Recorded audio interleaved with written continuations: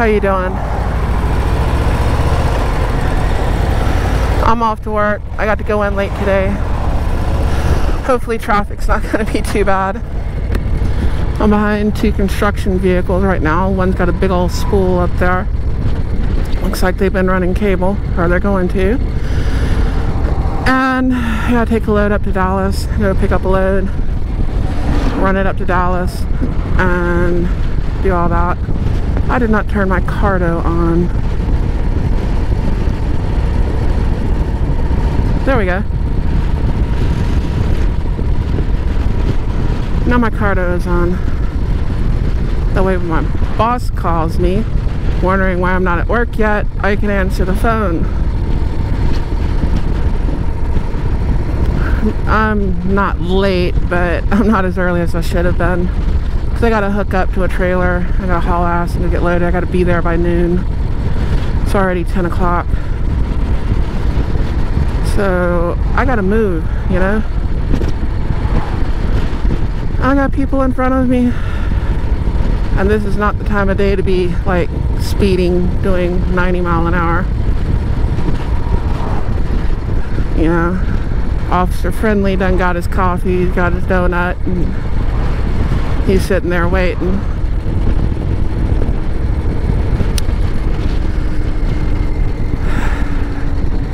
So basically it's a normal day, except I'm going in later.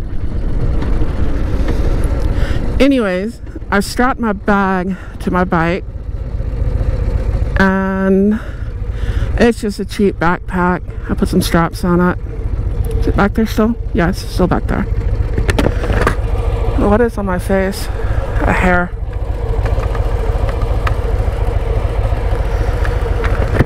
Don't you hate that? Have like one hair in your face when you're going down the road? Like cracking your visor, you're doing all kinds of stuff just trying to blow the hair out of the way.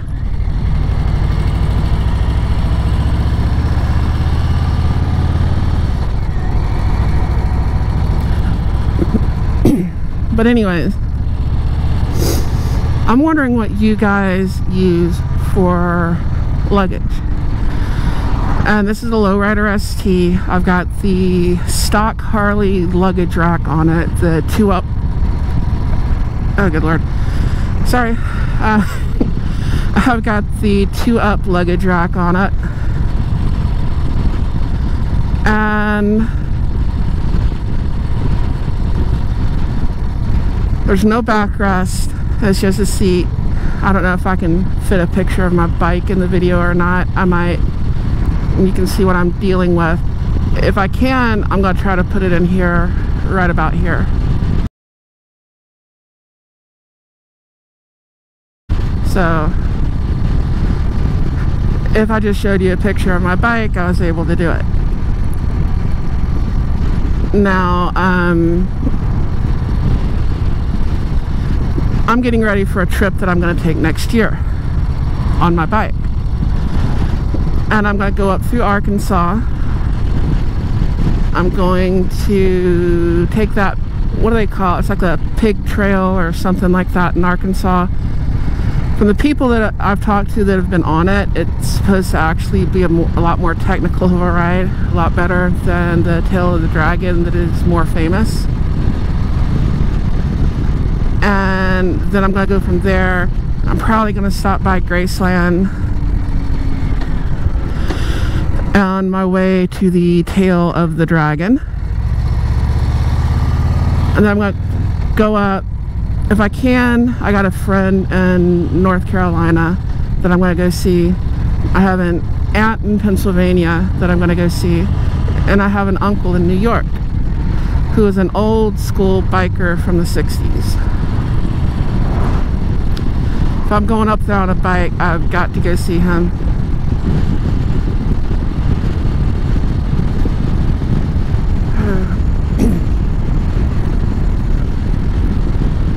He's actually been in tattoo magazines and biker mags and all that. I would tell you his name, but I don't know if he wants that broadcast out over the internet.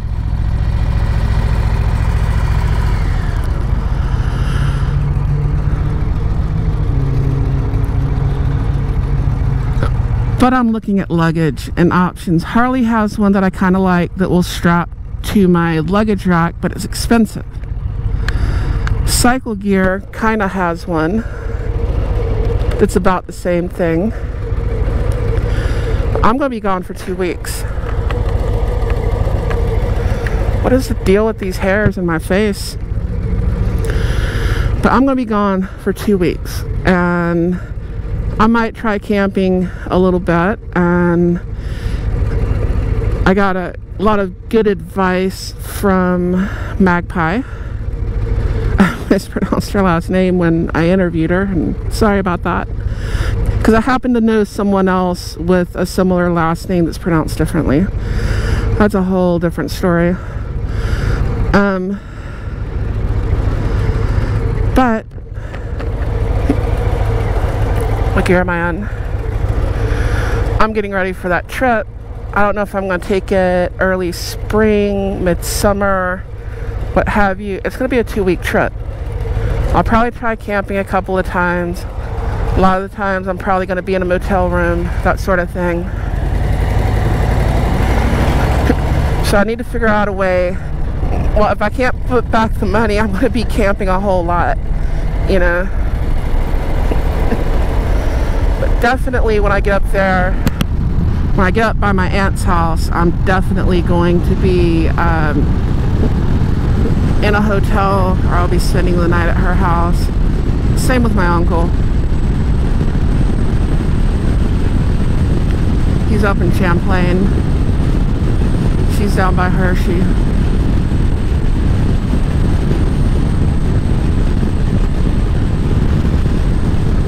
That side of my family is where the immigrants came through. Ellis Island, all that good shit.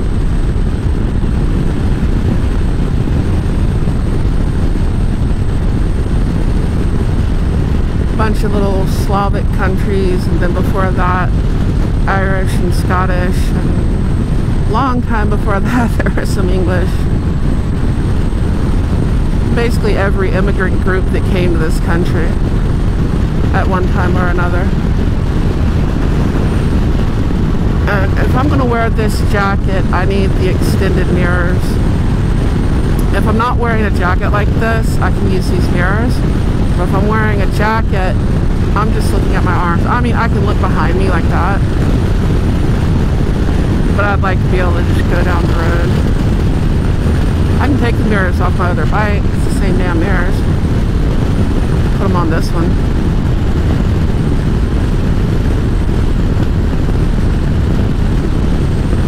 See how it looks. But if y'all have any ideas, suggestions, I know there's some hooks that you can get that go back there where my stuff mounts to. I'm thinking about getting 2 hooks, one for each side for the front of the rack, because I can tie to them, and then I can tie to my luggage rack. I can put a roll bag back there and a backpack, and any camping gear or any of that kind of stuff. Still kind of working it out, but I've never taken a trip this long before, and I probably have a little bit of a, I don't know if you want to call it an advantage or what have you, in the fact that I drive for a living. I'm used to traveling. I'm not going to have to be relying on, you know, GPS and all that kind of stuff, and where do I go and where's fuel. I kind of already have all that in my head. Just give me a destination and I just kind of already know where I'm going. I've traveled the country for 27 years. So point me in a direction, I'll tell you probably where I'm stopping and what the waitress's name is, as long as, and also what meal that I'm going to eat where I stop.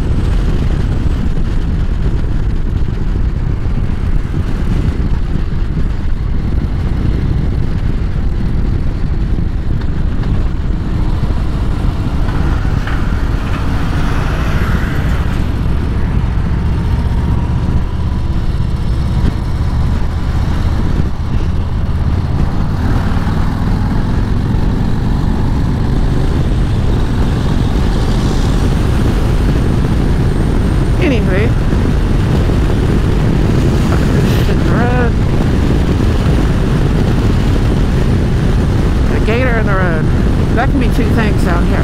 That can be a gator, or that can be a tire.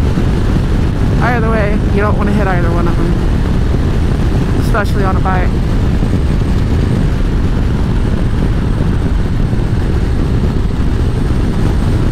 I'm going to be making this trip, and on the way back, if I have time, I want to swing through and go see the Ford Museum.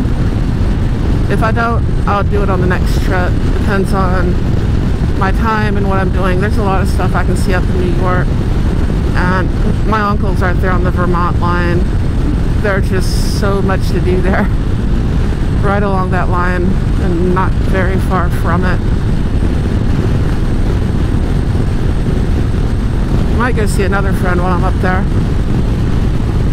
I got cousins and all that kind of stuff.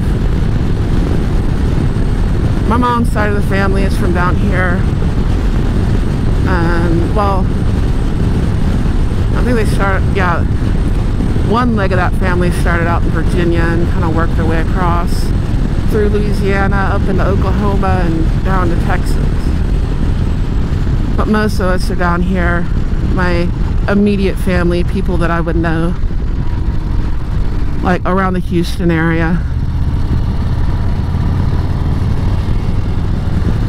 And branching out from there would be like Louisiana, Arkansas, Oklahoma. And that's where I grew up, Texas and Oklahoma.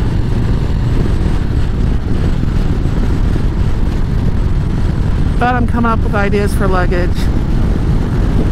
Can't be too big, but I don't want it to be too small. I've seen some roll bags that would fit perfectly, but I'm like, are they kind of too small, or am I trying to carry too much? I'd like to be able to carry at least 2 or 3 pair of clothes. Fuck that light. And some rain gear.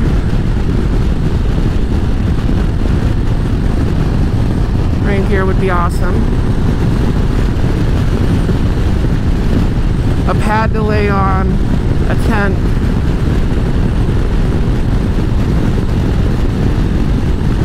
You know, all my hygiene supplies, stuff like that. I don't know if I'll be bringing cooking utensils. I might get one of them little small camp sets that fold up into each other. I can do a lot with like a potato and an onion, a little celery, and a couple spices, some bouillon, maybe some rice, who knows. I think Magpie had it right. If you're going to do that, shop local, eat fresh, don't try to carry all that stuff on the bike.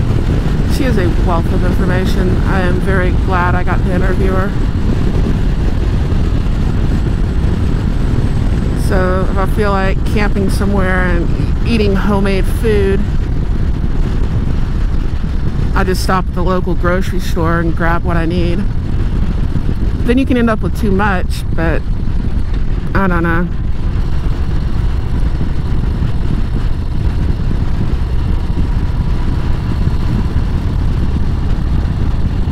Then again, just eating road food for 2 weeks sucks. I know, I'm a truck driver. That's not good for your belly. That's not good for anything else either.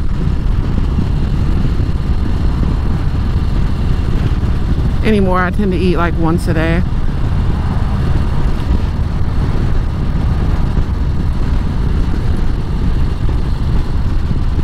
Just too busy.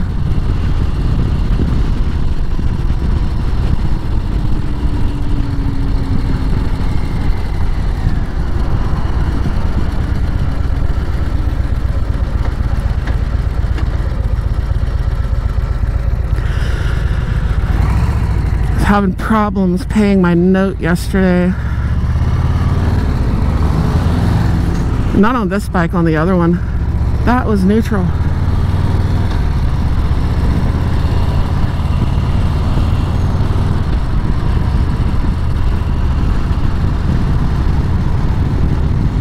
It was going through, it was saying you can't pay zero amount, so I gotta call them at some point today. It wouldn't let me put the amount in, and it kept saying zero plus a $2 fee. Are they having problems with their computer? What's the deal? I do not know. Might do that while I'm getting loaded. I think I got to sit in a little room where I'm going. I don't know if I can use my phone though. A lot of places don't let me use my phone. Risk of blowing things up, something like that. I don't know how true that is. I know they used to get real serious about CBs and stuff like that in blasting areas. I don't know about phones with chemical refineries.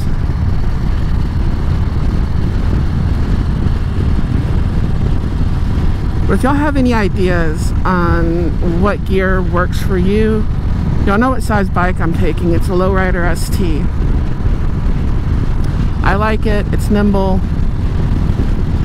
When I took that trip to my sister's wedding, I just had the same bag that I have behind me, some clothes and stuff in it, and I strapped it on. And the bag's still there. Yes, I can reach my bags while I'm riding. There's a couple of reasons I didn't want to have a sissy bar back there. One is sciatica, which hasn't been bothering me lately, but sometimes it does. Strangely enough, I think riding a motorcycle helps it. It helps kind of build that core. That sort of stuff. Am I in the right gear? I think so. There we go.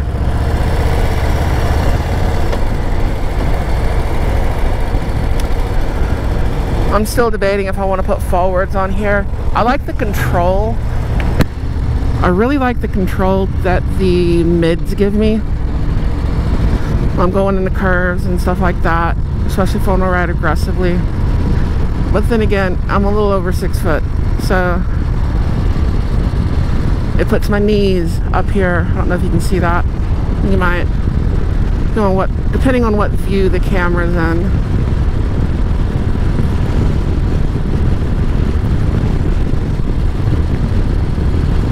Sometimes it makes it weird, like shifting and stuff like that. But if I've been riding this bike for a while and not another bike, because I switch back and forth between the two, I sort of get used to it. And I have different places to put my feet, because I just put them out there. It's one of the reasons I got those bars, is I can put my feet out there, or I can put my feet back here, and it's fine.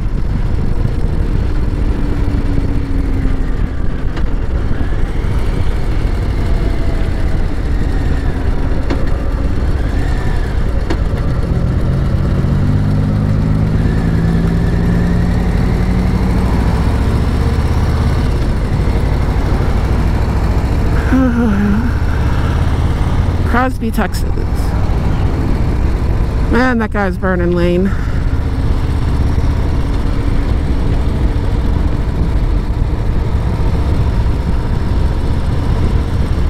Did I say lean? I meant rich. Sorry. Have a little problem with words.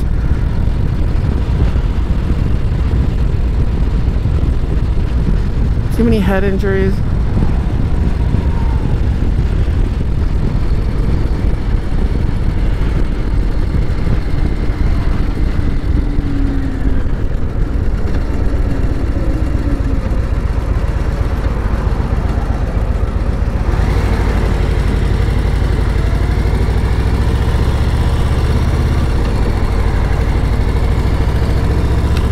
Should I stop? I don't know. I might stop up here and grab something. I gotta be quick if I do.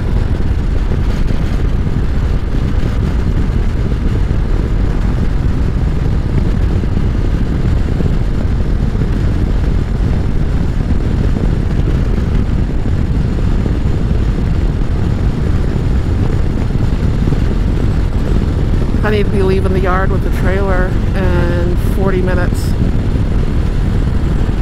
Like, I need to be out the gate in 40 minutes.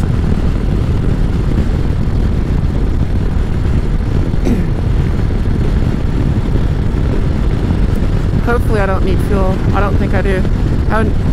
They've been putting me in a new truck, but I'm still driving the old truck too, because the new truck doesn't have hydraulics on it yet. And I need hydraulics to run, you know, the pumps on the vac tanks and the roll-off and stuff like that.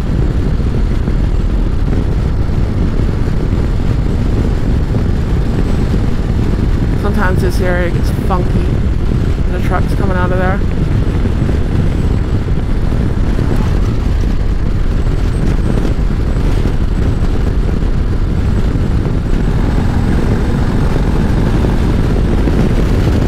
It's gonna rain, so I brought the cover for my bike. Cover it up. So I gotta do that too. I gotta cover my bike up. I don't have much to throw in. Oversized load, and they're blocking the road. My God. Only when you're running late.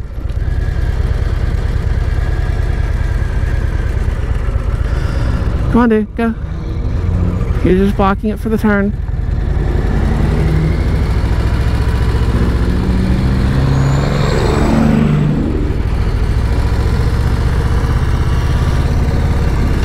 I gotta think about weight too for my trip, of what I'm gonna carry, because I'm gonna be taking some curvy roads and I want to keep the weight low. It's another thing. I know everybody's got that classic image of some biker on a chopper with a big old tall sissy bar and everything strapped to it. I'm kind of thinking keep things lower. That's what I would like to do.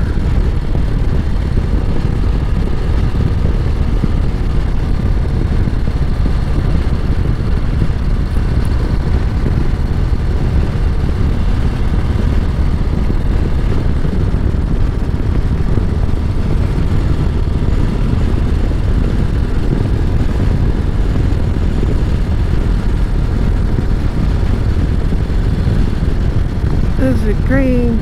Is it red? It looks like it's green. It might be changing. If it's changing, I'm still going through.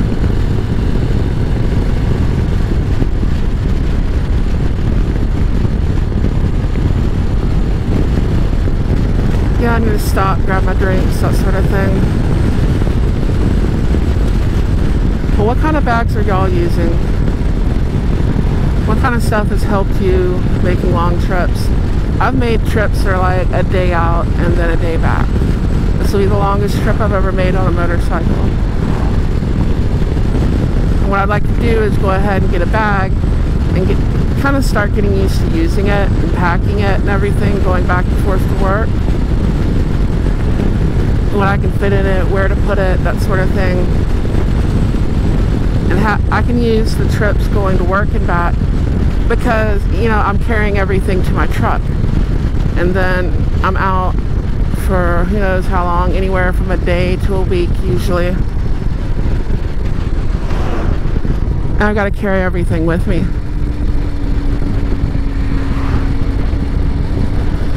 So I can use that as sort of a practice.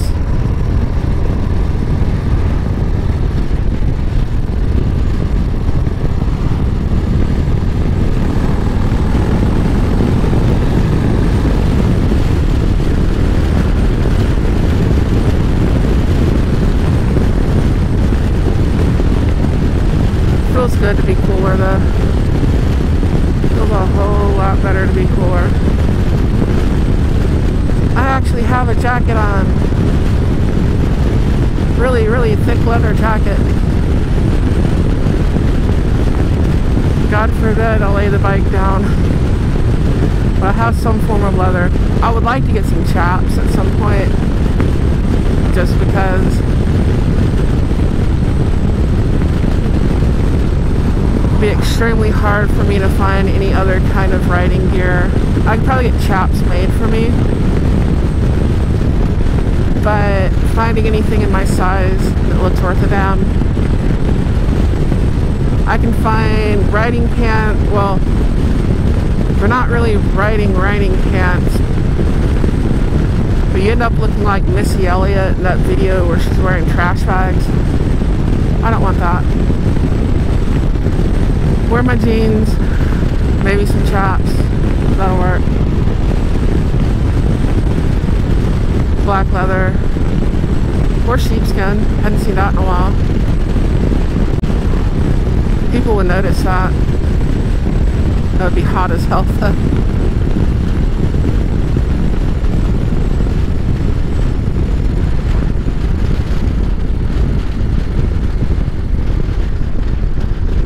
I think I'm gonna pull in up here, go ahead, grab my drinks. I need a cup holder for coffee. I seriously need a cup holder for coffee.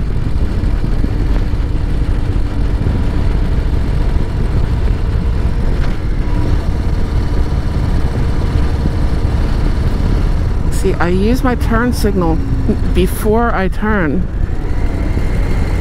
It helps like that. Watch for the gravel.